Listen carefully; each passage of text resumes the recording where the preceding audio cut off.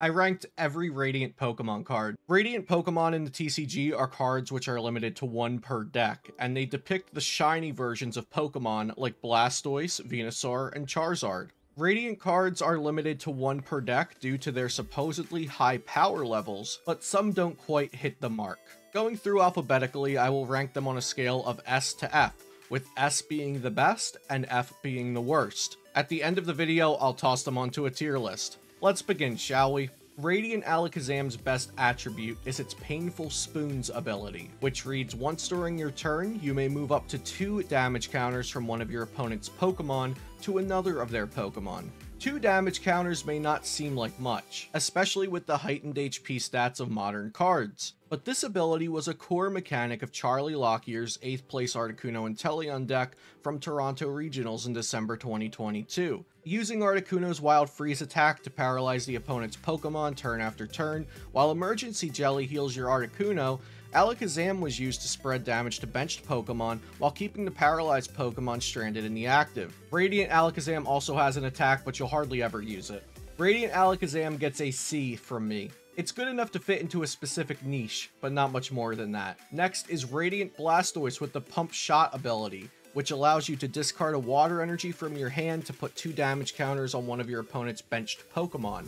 This actually has a similar mechanic to Alakazam, since both of these cards can meet a condition to put 2 damage counters on one of your opponent's benched Pokemon. However, Radiant Blastoise is almost always outclassed by Radiant Greninja, which we'll cover later in the video. Radiant Blastoise isn't complete bulk, but I am giving it a rank of D, because it's really difficult to justify playing this card as your deck's only Radiant Pokemon when we have some really good Radiants to choose from. Charizard fanatics, hold on to your limited edition Charizard gaming chairs, because this card is insane. The ability Excited Heart states this Pokemon's attacks cost 1 colorless energy less for each prize card your opponent has taken, and Radiant Charizard's only attack, Combustion Blast, does 250 damage for 5 energy. Luckily, 4 of those energies it needs are colorless, so the attack costs 1 single fire energy if your opponent has already taken 4 prize cards, thanks to the Excited Heart ability.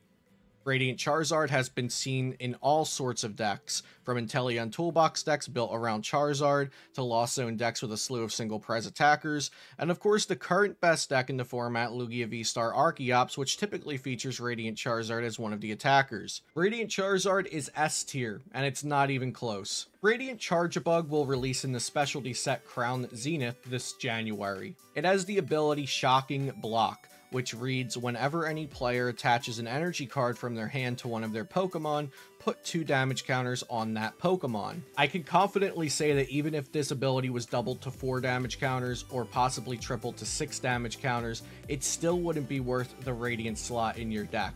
Decks like Lugia V-Star and Arceus decks can get around attaching energies from hand, and a Path to the Peak will just shut off this ability anyway. Plus, it affects your own Pokemon V2, which is a huge downside. Please head to the comments section and leave an F for Charjabug, because that's the rank that it gets today. Next is Radiant Eevee. It has the Twinkle Gathering attack. Search your deck for a number of cards up to the number of different types of Pokemon you have in play and put them into your hand. Okay. It sounds great to search your deck for a few cards of any kind, but this is your attack for the turn, and those cards could just get shuffled back into your deck by Marnie or Judge or something. Although I do think there's a smidge of a chance that a control deck could possibly, maybe someday, perhaps, use this Eevee to some effect, I am giving it an F. Eternatus may have the coolest effect out of all of the Radiant Pokemon. Upon playing Radiant Eternatus to your bench, its Climactic Gate ability lets you search your deck for 2 Pokemon VMAX and put them directly to your bench, and then your turn ends. Pokemon VMAX are the highest power level cards in the game, so there are at least a few that are worth ending your turn for. The popular choices to pair with Radiant Eternatus as of now are Duraludon VMAX and Flying Pikachu VMAX, but I'm sure players will experiment with other VMAXs as we go. Radiant Eternatus gets an A+ from me. It just isn't universally powerful enough for the S ranking. Radiant Gardevoir's Loving Veil ability reads, all of your Pokemon take 20 less damage from attacks from your opponent's Pokemon V. Pokemon V are pretty much everywhere, and if you're playing a deck with other tanky or healing elements, this 20 damage blanket reduction can go a long way.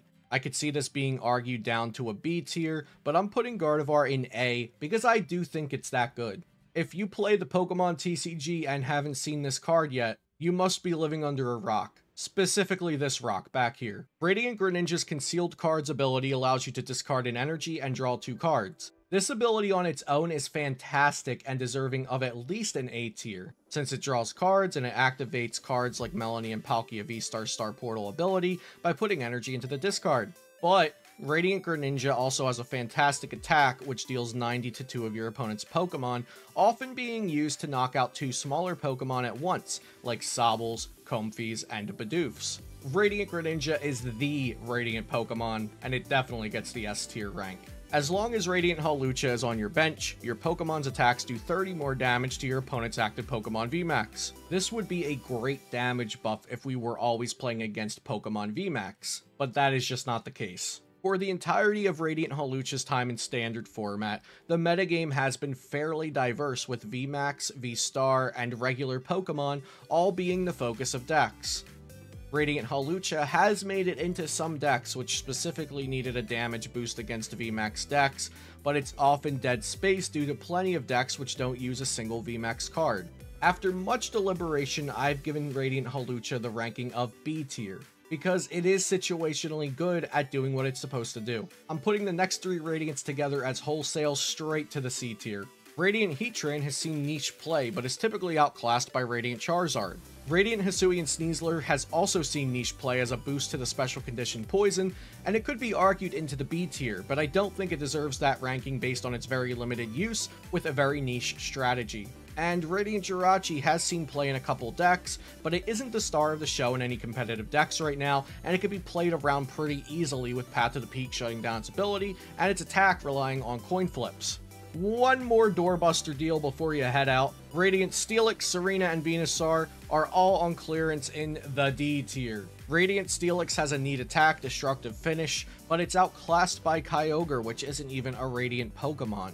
Radiant Serena is also neat, but generally underpowered against the field. Venusaur's Sunny Bloom ability is really neat, but it's usually quite impractical to be drawing cards after you attack, especially since you will take prize cards prior to using this ability. And that's every Radiant Pokemon ranked. Thanks so much for watching. Be sure to subscribe to the channel for daily Pokemon TCG content, and I'll see you next time here on Celio's Network.